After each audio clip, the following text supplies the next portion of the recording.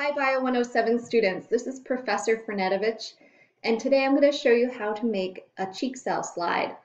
This is for our microscopy and cells unit, and I have with me some materials. I have microscope slides. I bought a big pack from Amazon because I really like microscopy. If you're into it, you can purchase more slides. I have a pack of cover slips. And I have the individual slide and individual cover slip here. I have a toothpick and I have the stain, the blue stain.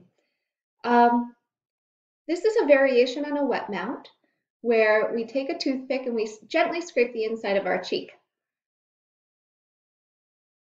So by gently but thoroughly rubbing the inside of your cheek, you release some of the epithelial cells that line your cheek. Those are some flat cells and they get onto the toothpick.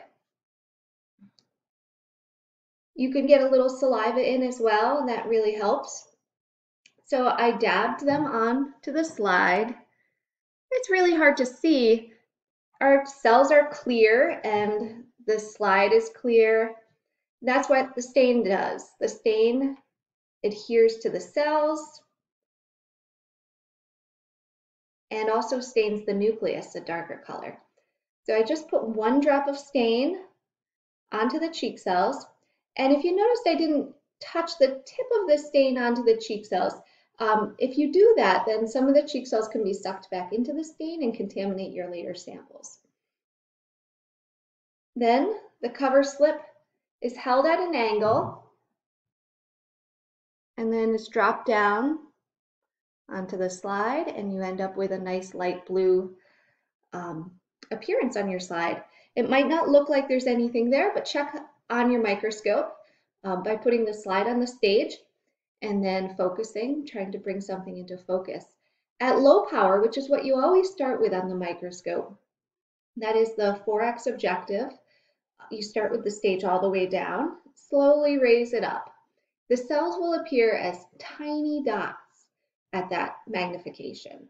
If you see that, if you see some disturbance in your field of view, then go up to the next higher magnification, the 10x objective, giving a total of 100x magnification. And try to focus. Use the fine focus knobs that you have to bring it into a fine focus. And there you should be able to see the outline of the cell membrane and maybe even some dots for nuclei inside of that. When you get this up to 400x total magnification with the high power objective, you'll see the cells and they'll look fairly large in your field of view. So I want you to observe those and compare them to some of the plant cells we look at and some of the other types of organisms on the prepared slides. In lab, we would then dump this into a solution of bleach because this is biohazardous. At your home, you can rinse it in the sink. Please feel free to email the professor, me, if you have any questions about this procedure, and good luck.